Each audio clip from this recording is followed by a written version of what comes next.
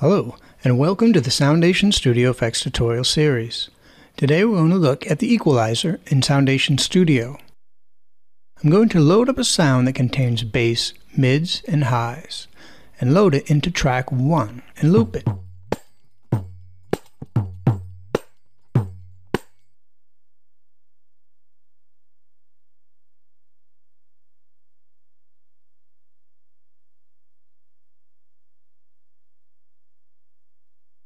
Add an equalizer in the effects chain by clicking on the track's effects button.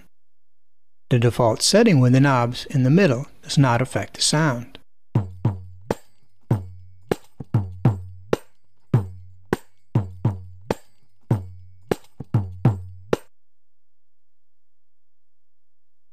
Let's lower the bass in the mid-range and listen to it.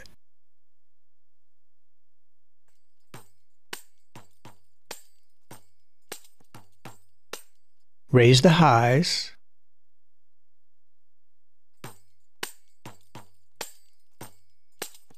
lower the highs, and raise the mid-range.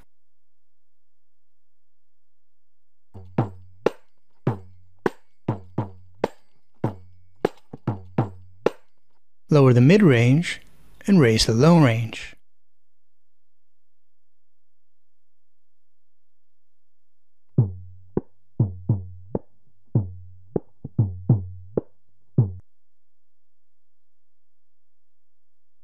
Okay, and now I'm going to play the sounds with the default settings. Play around with it and hit bypass so you can compare.